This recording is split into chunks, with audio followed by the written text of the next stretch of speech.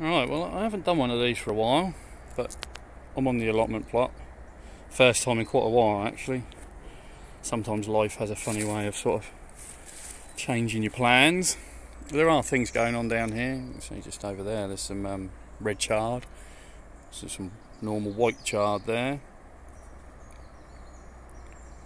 And that orange flower's a courgette. We've had quite a few courgettes, but the squashes, generally speaking, aren't doing as well as they usually do.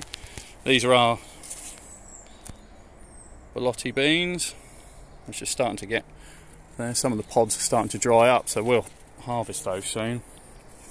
All the ones that are ready anyway. But today's job has mainly been this, which is digging up the spuds. There are some, I can see,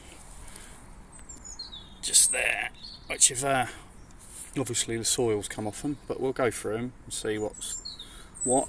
The other thing I've done as well is, because I hadn't been down here for a while, underneath all the apple trees were loads of nettles and stuff, so I've removed all those, ready for when we pick apples. And looking at the ground, there's a fair few windfalls, but we have got a lot on the trees, especially this one. This one seems to have done much better this year. Quite a lot of apples on it, as you can see. So they're small, but these ones we generally use for pressing for juice or cutting up and cooking with, because the skins, it's like a russet type of apple, and the skins are quite rough. They're alright if you peel them. If you like a nice sort of hard skinned apple, then they're great, but if you don't, then peel them. What else we got down here? Parsnips. You might remember that we sowed or let them self-seed, which these are doing, as you can see. Look, they've got seeds on them already. And we've had much more success letting them self-seed, or sort of helping them a little bit, than we have buying seed and sowing it. And this seed is obviously nice and fresh, so if, as we pull these parsnips up, we'll probably just sprinkle them, or I might sprinkle them over there where there's some bare earth, and we'll go from there.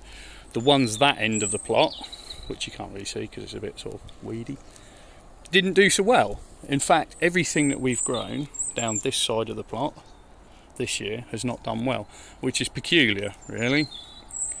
So obviously next year we'll rotate them anyway, but I do know things like beans and potatoes and what have you will grow well down that side, so the plan for next year is that's where all the beans and whatnot will go. Where we've had onions and stuff around here, which we've already dug up and they're at home drying and getting ready for pickling and what have you, this is where all the squashes will go. So the potatoes will get dug up, the soil will get left in a state where I can just come down sort of May time next year and plant whatever squashes we've got, and we'll let them run this way down the centre of the plot, and we'll probably put things maybe like the bolotties and that over that side. And I will get round to moving the trees, which you can see just there. Those are damson trees. I think we've established that now. Those will get moved over the winter, early spring, to that side of the plot. One, because, well, they'll do better over there and they'll help shade bits of the plot that I want them to, but also they're at the moment, they're kind of shading the neighbour's plot, and obviously we don't want that. I will clip them as well, give them a bit of a prune, make them more productive, because they haven't had many little fruits on them this year. But we've got some stuff going. There's cabbages and kale, and kale in there's alright, not too bad. Sprouts are actually doing quite well for a change. We do struggle with some of the brassicas down here because they just get eaten by birds and slugs. If anybody's been gardening this year, you may have noticed that slugs have been a bit of an issue. I don't quite know why. We've had hundreds of them in the garden at home. They've been eating dahlias and, well, anything they can get their little mouths on. But yeah, so I'm going to carry on, harvest the spuds, and we'll see where we get. This row here I'll leave until last, because this was the potatoes that we saved, so they're all the little leftover ones that we didn't really know what to do with. So I'll dig that up last and see what we'll get, and see if it's worth saving them again, and that saves obviously money then on buying seed potatoes. But anyway, the plot has got a bit away from me this year, despite all the work that I've put into it, but sometimes it happens. and now what I'm doing is planning for next year, seeing what things did well and where down here, and we'll change that. We'll change what needs to be changed. You know, things like the rhubarb, that seems to really like it where it is, so that will get left where it is. We've already dug up the broad beans, which were there, but we've left the tops in so the roots can sort of rot down. But yeah, it's not too bad. Actually, I just did wonder about this because we've not had good weather either. We've not had the sun sort of disappeared a while ago and it hasn't really come back. But this is our polytunnel where we planted two melons, two different types of melons. You can see flowers and that there. Whether they'll actually produce anything, I don't know. I mean, there are some tiny little ones coming on some of them, so we'll see.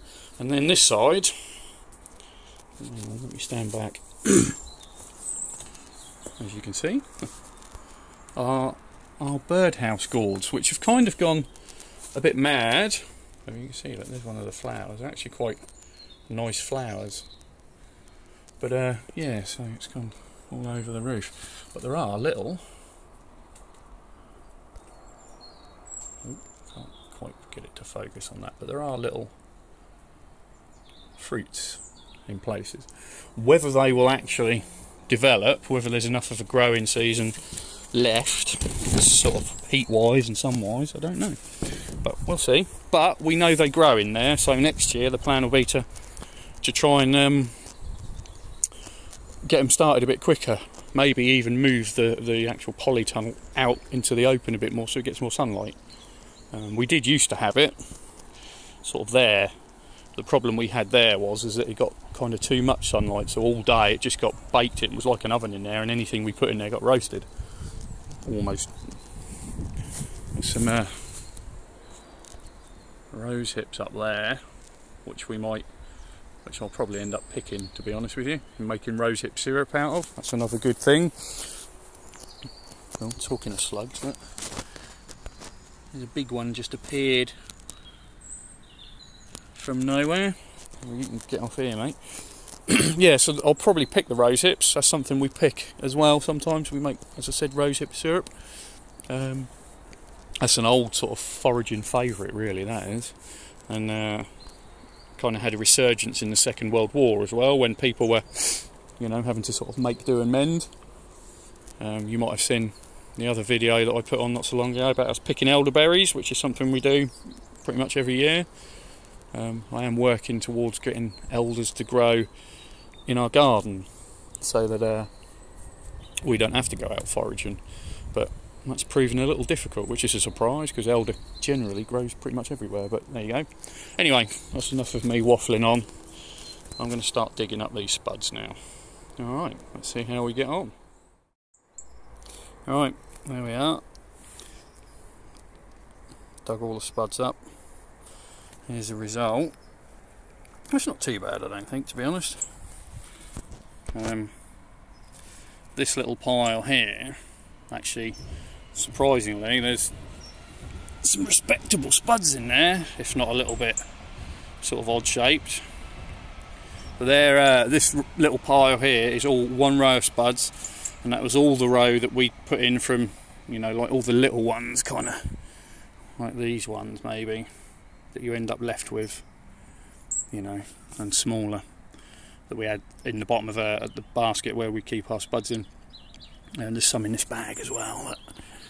So that bag's got quite a few in. So I've got quite a few spuds. But like I said, this row is the experimental row, if you want to call it that.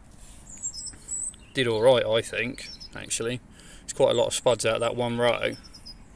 If I'm honest, we've had more spuds out of that one experimental row than I got out of a couple of the ones that I dug up out of here. And there's a mixture of red and whites because that's what we had left over. So, yeah. I mean, you can, in theory, just plant whatever little spuds you've got left over. I think the thing there, though, is that you're potentially bringing in pests and diseases because all the seed spuds are grown to be resistant to this, that and the other, like blight and stuff like that. But, yeah, so it is something that you could try. I'm quite impressed, really.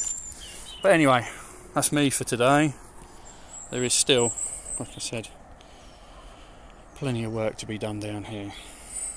but most of it now is looking at what we're going to do next year, and how we're going to change things, move things about, and see where we go, and see how things perform. And hopefully, from a sort of work perspective, I may have more time, or at least I'll be able to manage my time a bit better. But there's things like the weed control we've got to sort out, but that's going to be put up here. I won't dig up any parsnips today, because we've already got a load at home that we dug up the other day. They did quite well. They're a little bit, shall we say, irregular. Maybe I'll put a picture of them on.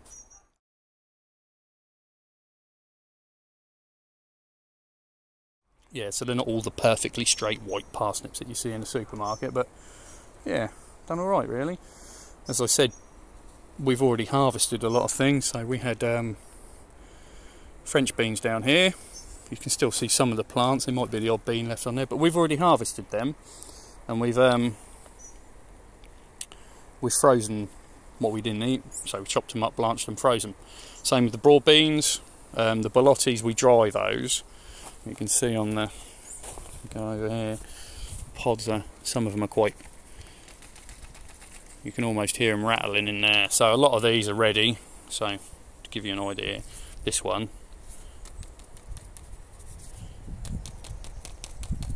that one's almost ready, that one's almost there, and these ones, and then as you go up further up the plants, they're sort of there, they're not quite so ripe.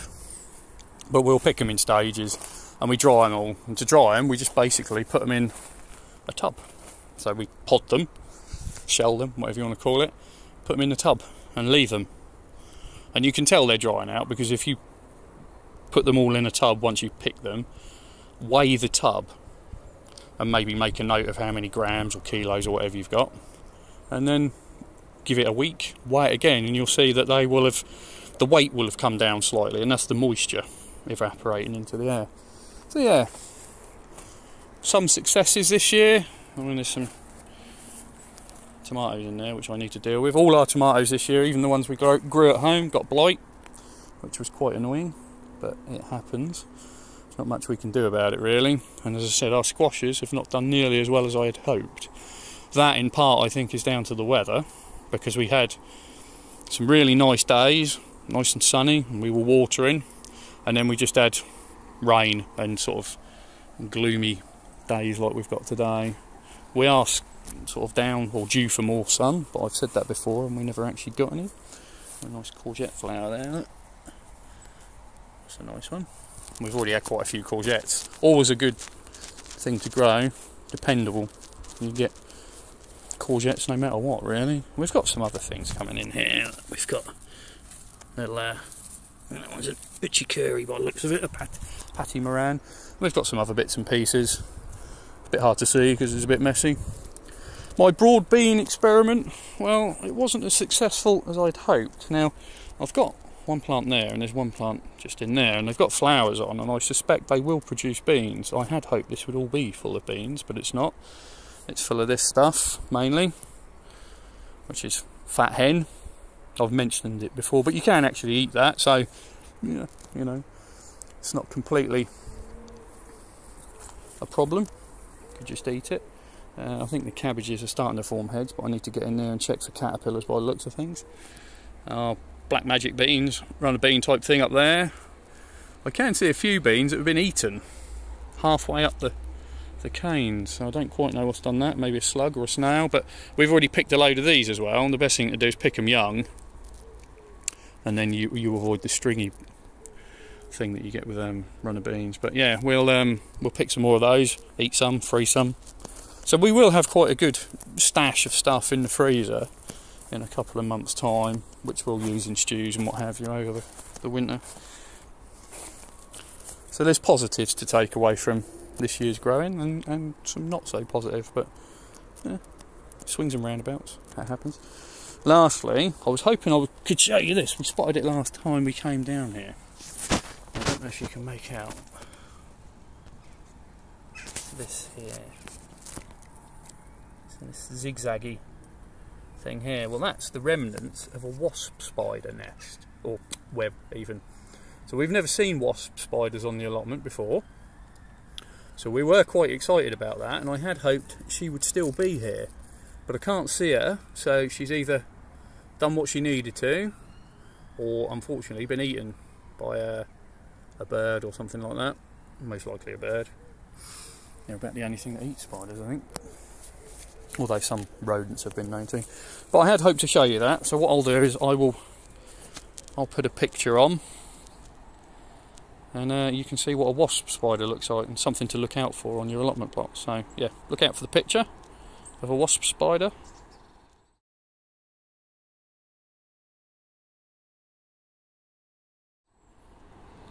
And that's me done for the day now. Might pick some chard, take that home, we'll have that for tea tonight. Alright then, okay, time to bag up my spuds. I'm just going to chuck them in this Hessian bag. It's actually not technically a bag, I guess. It's one for putting sand in, for making sandbags. But yeah, I find they're quite good for spuds and other veg. So I'm going to pack that lot away, chuck it on my push bike, go home. And that'll be it. I think probably next time we come down here we'll be picking apples and probably digging up some more parsnips. Alright then. Thanks for watching.